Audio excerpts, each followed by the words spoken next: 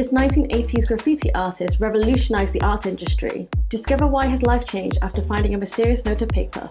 Born in Pennsylvania, Keith Haring's life was transformed when he found a scrap of paper on the floor. Written on the note were some random words.